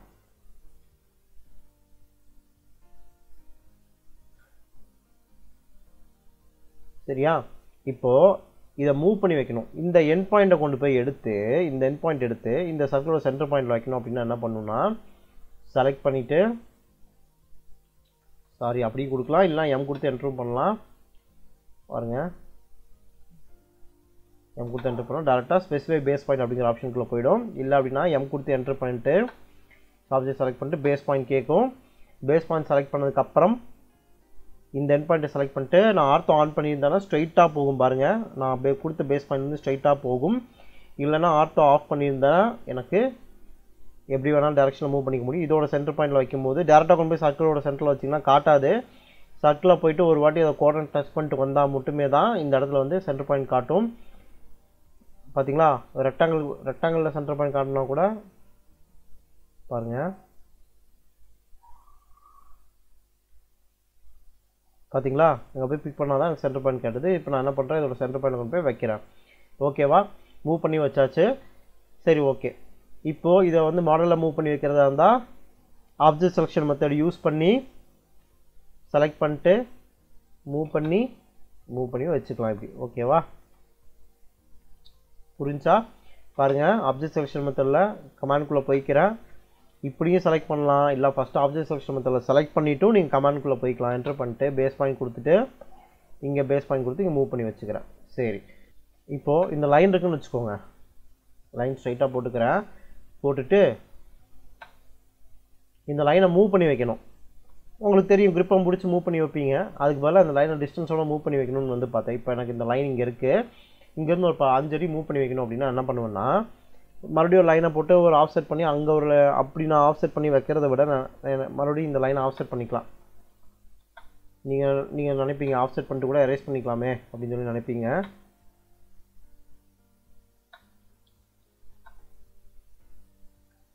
இப்படி பண்ணலாம்னு நினைப்பீங்க. நான் சொல்கிறது இப்படி இல்லை, மூவ் பண்ணி வைக்கணும். அப்போ மூவ் பண்ணி வைக்கிறப்போ 5 ஃபீட்டுக்கு எப்படி மூவ் பண்ணி வைக்கிறதுன்னு பார்த்தீங்கன்னா, மூவ் கமாண்ட்குள்ளே போயிட்டு select object, enter, base point இருந்தால் base point 0, base point big பண்ணுறேன். பிக் பண்ணிட்டு செகண்ட் பாயிண்ட் கேட்குது. நான் க்ரஷரை எந்த இடத்துல மூவ் பண்ணி வச்சுட்டு 5 ஃபீட்டுன்னு கொடுக்குறனோ அந்த டேரெக்ஷனுக்காக அது வந்து மூவ் ஆகும் 5 ஃபீட்டுக்காக. ஓகேவா, பாருங்கள் மூவ் ஆயிடுச்சு. Select object, move, base point. இப்போ இந்த பக்கத்தில் மூவ் பண்ணி வச்சுட்டு 5 ஃபீட்டுன்னு கொடுத்துட்டு என்டர் பண்ணுறேன். செகண்ட் பாயிண்ட் வந்து நம்ம பிக் பண்ணுறதுக்கு பதிலாக டிஸ்டன்ஸ் கொடுக்குறோம். ஒன்றா பிக் பண்ணுவோம், வேணும்னா டிஸ்டன்ஸ் கொடுக்கலாம். டிஸ்டன்ஸ் கொடுத்து நம்மளால் எப்படி ஒரு ஆஃப்செட் கமாண்டில் வந்து ஆஃப்செட் பண்ண முடியுதோ அதே மாதிரி மூவ் கமாண்டு, காப்பி கமாண்ட் இது மாதிரிலாம் ஒர்க் பண்ண முடியும். என்டர் பண்ணிடுறேன். ஓகேவா, சிம்பிளாக வந்து மூவ் பண்ணி வச்சிடலாம். ஸோ ஒரு ரெக்டாங்கிள் இருக்குன்னு வச்சுக்கோங்க. ஓகேவா, இது ஒரு லைன் இருக்கட்டும், 10 அடி இருக்கு. ஓகேவா, இந்த ரெக்டாங்கிளை மூவ் பண்ணி வைக்கணும் 10 அடிக்கு. இப்போ பாருங்கள், இந்த பேஸ் பாயிண்ட்டு இங்கேருந்து மூவ் பண்ணிட்டு 10 அடின்னு கொடுக்குறேன். 10 அடி கரெக்டாக மூவ் ஆயிடுச்சு. பார்த்தீங்களா, இப்போ நான் அன்டூ பண்ணுறேன், கரெக்டாக காப்பி கொடுக்குறேன், இந்த பேஸ் பாயிண்ட் வந்து கொடுக்குறேன். அப்போ என்ன ஆகும், இங்கேருந்து 10 அடி எடுத்துக்கும் கரெக்டாக.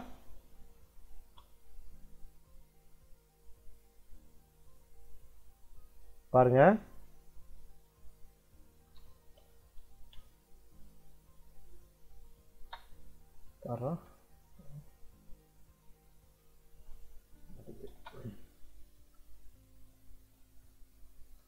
காப்பி, பேஸ் பாயிண்ட் 10 ஃபீட் என்ன இதாக வருது, காப்பி, பேஸ் பாயிண்ட்.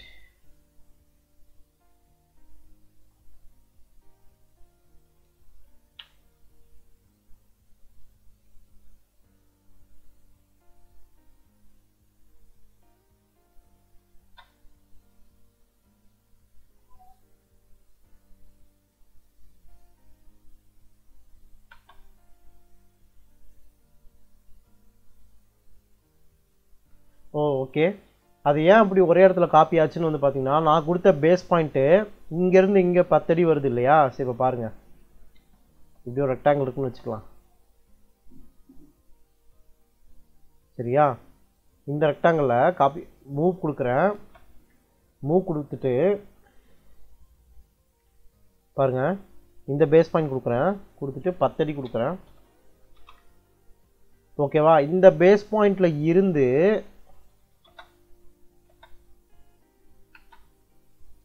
மூவ் கொடுக்குறேன் 10 அடி. ஸோ அந்த பேஸ் பாயிண்ட் வந்து அந்த பேஸ் பாயிண்ட் 10 அடிக்கு மூவ் ஆகுது. ஸோ இப்போ இதே வந்து பார்த்துங்க, இதே வந்து மூவ் கமாண்ட் கொடுக்குறேன், இங்கேருந்து 10 அடி கொடுத்தோன்னா அங்கேருந்து 10 அடிக்கு மூவ் ஆகுது. ஓகேவா, அது ஆக்சுவலாக அந்த பாருங்கள், மூவ் கமாண்ட் இங்கேருந்து கொடுக்குறேன் 10 அடி. ஓகேவா, இங்கேருந்து கொடுக்குறேன் 10 அடி. ஏன் அப்படி நமக்கு ஒரே மாதிரி காப்பி ஆகுதுன்னா, ரெக்டாங்கிளோட அதர் எண்டில் தான் வந்து நம்ம 10 அடி நம்ம போட்டு வச்சுருவோம் கரெக்டாக. அதான் அதர் எண்ட்லேருந்து தான் இன்னொரு லைனை வந்து நம்ம போட்டு வச்சுருவோம் கரெக்டாக. ஸோ நம்ம 10 அடி முன்ன பின்ன கொடுக்கும்போது இந்த பேஸ் பாயிண்ட் வந்து கொடுத்தா இந்த பேஸ் பாயிண்ட் போய் வந்து இதாகுது பாருங்கள்.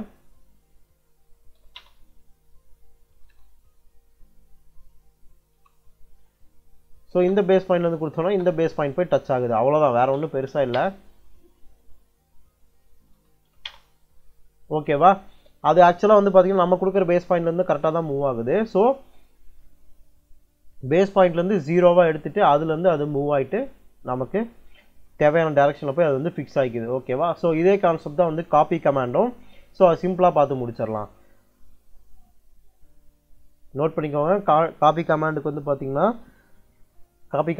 பார்த்தீங்கன்னா காப்பி ஆர் சிபி, அது நீங்கள் CO ஆர் சிபி வந்து இதுக்கு ஷார்ட்கட் வரும், நீங்கள் நோட் பண்ணிக்கோங்க.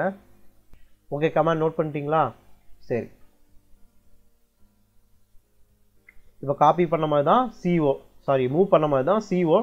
அதே தான் சேம் செலக்ட் ஆப்ஜெக்ட் செலக்ட் பண்ணுறேன், specify base point, copy வேணுங்கிறதுல copy பண்ணி வச்சுக்கிறேன். ஓகேவா?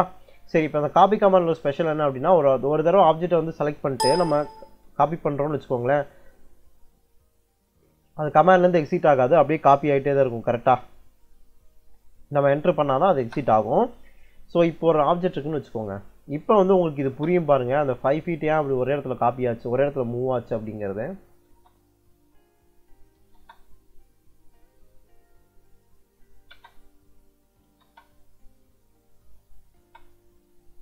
காப்பி 10 feet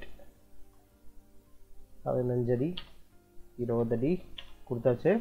நான் பாருங்கள் மொத்தம் 3 லைன் போட்டிருக்கேன். 15 அடிக்கு 10 அடிக்கு 10 அடிக்கு 15 அடிக்கு 20 அடிக்கு 3 லைன் நான் போட்டிருக்கேன். ஸோ இந்த காப்பி ஆப்ஜெக்ட் வந்து நான் காப்பி பண்ணும்போது பேஸ் பாயிண்ட் பிக் பண்ணிவிட்டு இந்த பேஸ் பாயிண்ட்லேருந்து எனக்கு ஒரு பாருங்கள் இங்கேருந்து 10 அடி வேணும்னு சொல்லி கொடுக்குறேன். அதே தான் மூல என்ன பார்த்தோமோ அதே தான் 10 அடி காப்பி ஆகும். ஸோ அங்கேருந்து 0ல் இருந்து மறுபடியும் 15 அடியும் கொடுக்குறேன். திரும்பவும் நீங்கள் 10 அடியும் கொடுத்தீங்கன்னா நீங்கள் ஃபஸ்ட்டு 10 அடி எங்கே கொடுத்தீங்களோ அங்கேயே தான் காப்பி ஆகும். ஏன்னா நம்ம பாயிண்ட் 0 வந்து நம்ம இருந்த இடத்துலையே தான் இருக்குது. நம்ம இருந்த இடத்துலையே இருந்து 10 அடிக்கு ஒன்று 15 அடிக்கு ஒன்று 20 அடிக்கு ஒன்று மார்க் பண்ணோம் அப்படின்னா டேப்பில் எப்படி மார்க் பண்ணுவாங்க, 10 15 20ன்னு சொல்லி மார்க் பண்ணுவாங்க இல்லையா? ஸோ அதே மாதிரி தான் நம்ம இதுலேயும் வந்து மார்க் பண்ண போகிறோம். 15 அது மறுபடியும் 20. ஓகேவா? ஸோ என்ட்ரு கொடுத்துட்டு வந்துகிட்டே இருக்கும். வேணாட்டி என்ட்ரு பண்ணிக்கலாம், இல்லைன்னா எஸ்கேப் பண்ணி எக்ஸிட் பண்ணிக்கலாம். சரி, நான் இப்போ பாருங்கள் இதே காப்பி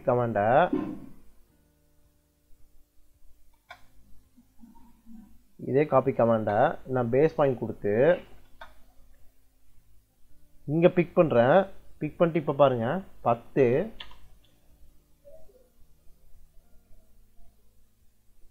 அது இப்போ பாருங்கள் அது ரெக்டாங்கிளாக இருக்கிறனால உங்களுக்கு அப்படி ஆகுது. சரி இருங்க, இங்கேருந்து ஒரு பேஸ் பாயிண்ட் கொடுப்போம். இப்போ புரியும். ஒரு லைன் போடும்போது 10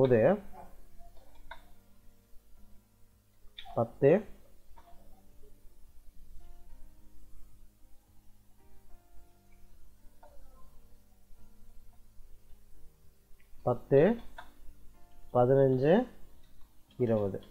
ஓகேவா? ரெக்டாங்கிள் வந்து நம்ம அதை ரெண்டு அப்படி வரதுனால நமக்கு என்ன ஆகுதுன்னா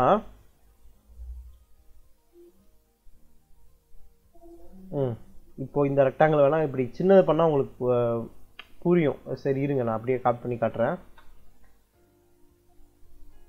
15 20 ஏன் அப்படி ஆகுதுன்னு வச்சுக்கோங்களேன். பாருங்க, குட்டி ரெக்டாங்கிளாக போடுவோம். இப்போ இருக்கா? இப்போ பாருங்க 10 தெரியுதுங்களா? அந்த டிஸ்டன்ஸ் கேப் தெரியுதுங்களா? ஸோ அதை ரெண்டு இந்த லைன் தெரியுதுங்களா? இந்த லைனுக்காக இது காப்பி ஆச்சு, இந்த லைனுக்காக இது காப்பி ஆச்சு. ஓகேவா? இப்போ சர்க்கிள் வச்சுக்கலாம். சர்க்கிள் போட்டு பார்ப்போம். சர்க்கிளுக்கும் அதே தான், ரெண்டு சைடும் ஒரே மாதிரி தான் இருக்கும். நீங்கள் எந்த பேஸ் பாயிண்டில் கொடுத்து நீங்கள் காப்பி பண்ணுறீங்களோ அந்த பேஸ் பாயிண்டில் வந்து அது காப்பி ஆகும். அவ்வளோதான். இது கன்ஃபியூஸ் ஆகுது அப்படின்னா நீங்கள் ஒன்ஸ் ஒரு வாட்டி நீங்கள் ஒரு ஆப்ஜெக்ட் ட்ரா பண்ணி நல்லா ட்ரெயின் பண்ணி பாருங்கள், உங்களுக்கு ஈஸியாக வந்து புரியும். ஸ்டார்டிங்கில் இது கொஞ்சம் கன்ஃபியூஷனாக தான் இருக்கும். இந்த காப்பி ஆகுது மூவ் ஆகுது, டிஸ்டன்ஸ் கொடுத்தா ஒரே இடத்துல தானே ஆகுது, அது எப்படி ரெண்டும் வேறு பேஸ் பாயிண்ட் வந்து கொடுத்தா ஆக மாட்டேங்குது அப்படின்னு சொல்லிட்டு நீங்கள் கன்ஃபியூஷன் இருக்கும். ஆனால் எனக்கு தெரியுது அது வந்து பார்த்திங்கன்னா மாற்றி தான் காப்பி ஆகுது அப்படின்னு சொல்லிட்டு. ஏன்னா ரெக்டாங்கோட சைஸ் வந்து 4 பக்கம் ஒரே மாதிரி இருக்கும் ஓரளவுக்கு அப்படிங்கிறனால அது வந்து நான் பாயிண்ட் கொடுத்து பண்ணையில் அதோட பாயிண்ட்டுக்கு தகுந்த மாதிரி அதை அட்ஜஸ்ட் பண்ணி அது கரெக்டாக மூவ் ஆகுது.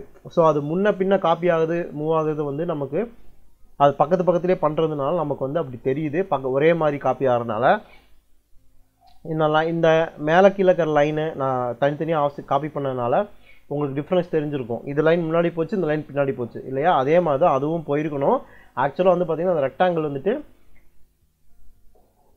மாறி இருந்ததுன்னா அப்படி போயிருக்கும். நம்ம ரெக்டாங்கிள் ஒரே ரெக்டாங்கிளை பண்ணனால அப்படி போயிருக்கு. ஸோ இது ஒரு ஆப்ஷன் அவங்க தெரிஞ்சுக்கணுங்கிறதுக்காக நான் சொல்கிறேன். இது வந்து உங்களுக்கு மாடலில் ட்ரா பண்ணும்போது ரொம்பவுமே ஈஸியாக இருக்கும். ஓகேவா? சரி, கடைசி ஒரு ஆப்ஷன் வந்து நம்ம பார்த்துடலாம். என்னன்னா லைனில் ஒரு ஆப்ஷன் வந்து இருக்குது. அது என்ன ஆப்ஷன்னா, லைனில் ஃபார்முலா யூஸ் பண்ணி ஆங்கிள் பேஸ் பண்ணி ஒரு லைன் வந்து ட்ரா பண்ண முடியும். லைனில் இருக்கிற நீங்கள் கேப் விட்டுருந்தீங்க அப்படின்னா லைனில் எழுதிக்கோங்க. At length greater than simple angle. ஓகேங்களா? At length greater than simple angle இது எழுதிக்கோங்க. இதான் வந்து இதோட ஃபார்முலா. இந்த இடத்துல லென்த்துங்கிற இடத்துல வந்து நம்ம என்ன பண்ண போகிறோம், டைமென்ஷன் கொடுப்போம். இப்போ பாருங்கள், அட்டு 10 அடி கிரேட்டர் தென் சிம்பிள் 45 கொடுக்குறேன்னு வச்சுக்கோங்க. இந்த கிரேட்டர் தென் சிம்பிளுக்கு அப்புறம் எது கொடுத்தாலும், எந்த நியூமரிக் நம்பர் கொடுத்தாலும் அது வந்து பார்த்தீங்கன்னா ஆங்கிளில் தான் எடுத்துக்கும். ஓகேவா? டிகிரி எப்படிடா டைப் பண்ணுறதுலாம் யோசிக்கவே வேண்டாம். அந்த கிரேட்டர் தென் சிம்பிள் அதுக்காக தான், ஆங்கிளில் போகிறதுக்காக. சரி, இப்போ லைன் கமாண்ட் போடுறேன். போடும்போது ஸ்பெசிஃபை ஃபர்ஸ்ட் பாயிண்ட் சொல்லி கேட்குது இல்லையா? இப்போது லைன் பிக் பண்ணுறேன். நம்ம ஒரு ஆப்ஷன் பார்த்துருப்போம். ஃபங்க்ஷன் கீஸில் வந்து F1 F2 இதெல்லாம் பார்த்தோம் இல்லையா? அது வந்து F12 அப்படிங்கிற ஆப்ஷன் வந்து பார்த்தோம் இல்லையா? பாருங்கள், இதில் வந்து லைனில் டைமென்ஷன் வரும், ஆங்கிள்லாம் காட்டும். ஸோ இதை பேஸ் பண்ணி நிறைய பேர் வந்து ட்ரா பண்ணுவாங்க. இதோட பர்பஸ் இல்லாமையே நம்மளால் டேரெக்டாக வந்துட்டு ஒரு லைனை வந்து ட்ரா பண்ண முடியும். எப்படின்னா, லைன் போடுறேன் பாருங்கள். லைன் போடும்போது அட்டுன்னு டைப் பண்ணுறேன். டைப் பண்ணி லைன் ஃபஸ்ட் பாயிண்ட் பிக் பண்ணிக்கணும். பிக் பண்ணால் தான் வரும். அட்டுன்னு டைப் பண்ணிக்கிறேன். டைப் பண்ணிவிட்டு பாருங்கள், அதுவே பக்கத்தில் வருது பாருங்கள். 25 feet greater than symbol angle போயிருக்கு பாருங்கள். அந்த இதில் தெரியுது பாருங்கள், 45 டிகிரின்னு கொடுத்துட்டு, டிகிரிலாம் இல்லை 45 டைப் பண்ணுறேன். கொடுத்துட்டு என்டர் பண்ணுறேன், வந்துருச்சு பாருங்கள். ஸோ இப்போ நான் F12 வந்து ஆஃப் பண்ணிக்கிறேன். இப்போ பாருங்கள், F12 ஆனில் இருக்குது. லைன் போடும்போது உங்களுக்கு தெரியுதுல்ல, F12 ஆஃப் பண்ணிக்கிறேன். ஆஃப் பண்ணிட்டு இப்போ நான் திரும்ப லைன் கொடுக்குறேன். லைன் பிக் பண்ணும்போது பாயிண்ட் பிக் பண்ணதுக்கப்புறம் at 25 feet greater than symbol 175 கொடுக்குறேன் பாருங்கள். ஓகேவா? 140, அதாவது கிராஃபில் வந்து 0, 90, 180, 270, 360 இருக்கும் இல்லையா? ஸோ அதே கான்செப்டில் தான் இந்த லைன் வந்து ஒர்க் ஆகும். நம்ம எங்கே பிக் பண்ணுறோமோ அதை பிக் பண்ணிட்டு அங்கேருந்து ஒரு நம்ம என்ன ஆங்கிளில் கொடுக்குறோம் அந்த ஆங்கிளுக்கு வந்து லைன் வரும். ஓகேவா? இது லைனுக்கு கொடுக்கக்கூடிய ஒரு ஃபார்முலா. இதை வந்து டேரெக்டாக எப்படி வந்து F12 யூஸ் பண்ணுறது அப்படிங்கிறத இன்னொரு ஆப்ஷனில் பார்த்துடலாம். லைன் கமாண்ட் கொடுத்துட்டு F12 ஆன் பண்ணியிருக்கேன். பிக் பண்ணிக்கிறேன். 25ன்னு கொடுத்துட்டுங்க, 25 அடி கொடுத்துட்டு நீங்கள் என்ன பண்ணணும், என்ட்ரு கொடுக்கக்கூடாது. நம்ம என்ன பண்ணோம், இந்த கிரேட்டர் தென் சிம்பிள் கொடுத்தோம் இல்லையா? இப்போ பாருங்கள், கொடுத்தா அதுக்கு போகும், கரெக்டு தான் போகும். நீங்கள் அதுக்கு பதிலாக என்ன பண்ணிக்கலாம்னா டேப் ப்ரெஸ் பண்ணிக்கலாம். இப்போ பாருங்கள், பிக் பண்ணிவிட்டு 25 feet ஒன்றா கிரேட்டர் தென் சிம்பிள் கொடுக்கலாம். அப்படின்னா டேப் ப்ரெஸ் பண்ணிங்கன்னா அந்த இடத்துக்கு போய்டும்.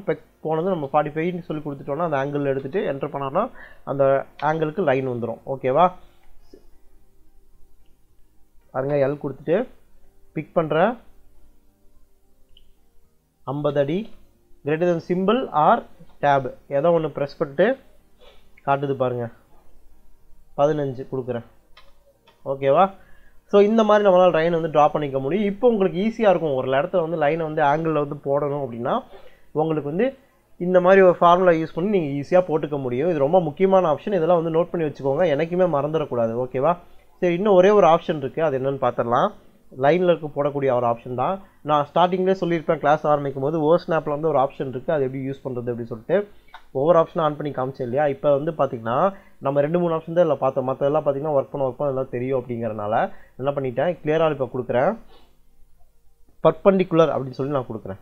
ஓகேவா? கொடுத்துட்டு இப்போ பாருங்கள், ஓகே பண்ணிக்கிறேன். இப்போ நான் லைன் போடுறேன்.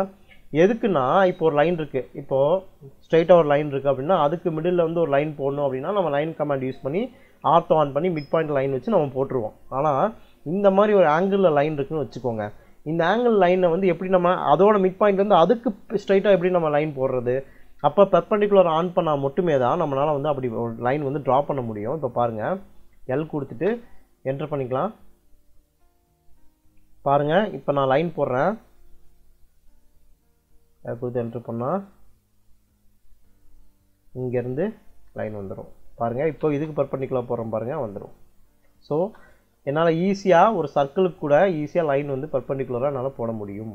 பாருங்கள், பார்த்தீங்களா, குவாட்ரண்ட்டுக்கு மேலே போகும்போது ஃபுல்லாக வருது, குவாட்ரண்ட் ஆஃபுக்கு வரும்போது கரெக்டான குவாட்ரண்ட்டில் வரும்போது பாதி தான் வருது. ஓகேவா, இந்த மாதிரி என்னால் வந்து லைன் வந்து போட முடியும். ஓகேவா, இப்போ பாருங்கள் லைன் பிக் பண்ணுறேன், இங்கே வரைக்கும் லைன் அதே மாதிரி போகும், அதோட எக்ஸ்டென்ஷன் இங்கே வரைக்கும் போகுதோ அங்கே வரைக்கும் அது போய்கிட்டே இருக்கும். ஓகேவா, இது வந்து ஏன் இப்படி வராதா அப்படின்னு சொல்லி கேட்டிங்கன்னா, எல்லாம் செலக்ட் ஆல் பண்ணியிருக்கும்போது வராதான்னு வந்து கேட்டிங்கன்னா, எல்லாமே செலக்டாக இருக்கும் இல்லையா. ஸோ அதோட காம்பினேஷன் ஒர்க் ஆகும்போது வந்து பார்த்தீங்கன்னா அது கரெக்டான பர்பெண்டிகுலரில் வந்து வராது. ஓகேவா, ஸோ அது வந்து கரெக்டாக காம்பினேஷனில் ஒர்க் ஆகாது. அப்படிங்கிறனால அந்த ஒரு ஆப்ஷனை மட்டும் ஆன் பண்ணிவிட்டு நம்ம ஆஃப் பண்ணிக்கலாம் வேணும்னா. ஓகேவா, சப்போஸ் வேணும் அப்படின்னா ஆன் பண்ணிக்கலாம், இல்லைனா கிளியராக கொடுத்துட்டு செலக்ட் பண்ணிட்டு ஆன் பண்ணிட்டு அப்புறம் இல்லைன்னா ஆஃப் பண்ணிக்கலாம். ஓகேவா, ஸோ இதான் ஃப்ரெண்ட்ஸ், இதான் கோர்ஸ் வீடியோ 3க்கான கிளாஸு. ஸோ இது நம்ம கோர்ஸ் 3 இந்த வீடியோவோட ஓவர். ஓகேவா, நம்ம தெரிஞ்ச கமெண்ட்ஸ் எல்லாம் இது வரைக்கும் நம்ம பார்த்த கமெண்ட்ஸ் எல்லாம் வச்சு நம்ம ஒரு டிராயிங்கை வந்து கம்ப்ளீட்டாக வந்து ட்ரா பண்ணிட முடியும். ஒரு விண்டோ போட்டு ஒரு பிளான் போடுறோம் அப்படின்னா விண்டோ போட்டு அதுக்கு டோர் வச்சு ground floor first floor plan எல்லாமே வந்து போட்டுற முடியும். ஸோ நான் கோர்ஸ் 2 வீடியோ கம்ப்ளீட் பண்ணதுக்கப்புறம் கிரவுண்ட் ஃப்ளோர் மட்டும் எப்படி ட்ரா பண்ணுறதுன்னு சொல்லி ஒரு வீடியோ வந்து நான் தனியாக கொடுத்துருந்தேன் இல்லையா. அதே மாதிரி நம்ம கோர்ஸ் 3 வீடியோ வந்து கம்ப்ளீட் ஆயிடுச்சு இப்போது. ஸோ அதே மாதிரி அந்த நம்ம பிளான் போட்டிருந்தீங்களா கிரவுண்ட் ஃப்ளோர், அதுக்கு எப்படி ஃபஸ்ட் ஃப்ளோர் வந்து நம்ம போடுறது, காப்பி பண்ணி வச்சு போடுறது அப்படிங்கிறது நான் இதுக்கப்புறம் ஒரு வீடியோ வரும், அதை நீங்கள் பார்த்து தெரிஞ்சுக்கோங்க. சரி, இந்த வீடியோ பிடிச்சிருந்தா லைக் பண்ணுங்கள், கீழே ஏதாச்சும் டவுட் இருந்தால் கமெண்ட் பண்ணுங்கள். உங்கள் கமெண்டில் எந்த டவுட் இருந்தாலும் பரவாயில்ல கமெண்ட் பண்ணுங்கள், அதுக்கு நான் ரிப்ளை பண்ணுறேன். உங்கள் டவுட்ஸ் வந்து நிறையா இருந்தது, உங்களுக்கு சில விஷயங்கள்லாம் புரியாமல் இருந்தது அப்படின்னா நான் அதுக்கு வந்துட்டு அதை ரெக்டிஃபை பண்ணுற மாதிரி ஒரு வீடியோ வந்து நான் போடுறேன். ஸோ டவுட்ஸுக்குன்னு சொல்லி தனியாக ஒரு வீடியோ வந்து நான் போடுறேன், அதையும் நீங்கள் ஃபாலோ பண்ணி பார்த்துக்கோங்க. ஸோ நம்ம சேனலை மறக்காமல் சப்ஸ்கிரைப் பண்ணிக்கோங்க. நீங்கள் பண்ணுற சப்ஸ்கிரிப்ஷன் தான் எனக்கு மோட்டிவேஷனை கொடுக்கும், அப்போ தான் நான் மேலும் வந்து நான் வீடியோ போடுறேன். நான் திரும்பவும் சொல்கிறேன், எனக்கு இந்த 2D கோர்ஸுக்கு வந்து நல்லா சப்போர்ட் பண்ணி கொடுத்தீங்கன்னா கண்டிப்பாக நான் 3D கோர்ஸும் வந்து கண்டினியூஸாக நான் மேக் பண்ணுவேன். நம்ம இதில் ஒவ்வொரு வீடியோ வந்து லென்த்தாக இருக்குது அப்படின்னு சொல்லிட்டு நீங்கள் பார்க்காம இருந்தீங்கள் அப்படின்னால் அது உங்களுக்கு தான் லாஸு. நான் உங்களுக்கு ஃப்ரீ ஆஃப் காஸ்ட்டில் AutoCAD 2D வந்து நான் எப்படி ஒரு ப்ரொஃபஷனலாக வந்து லேர்ன் பண்ணிவிட்டு ஒர்க் பண்ணும் அப்படிங்கிறது தான் நான் சொல்லித்தர போகிறேன். ஸோ அது உங்களுக்கு தான் லாஸு, நல்லா புரிஞ்சுக்கோங்க, உங்களுக்கு தான் லாஸு. ஸோ நீங்கள் பண்ண வேண்டியதெல்லாம் ஒன்று தான், சப்ஸ்கிரைப் பண்ணிவிட்டு நம்ம சேனலை ஃபாலோ பண்ணிவிட்டு வீடியோ வந்து பார்த்து நீங்கள் லேர்ன் பண்ணிக்கோங்க. Okay, thank you.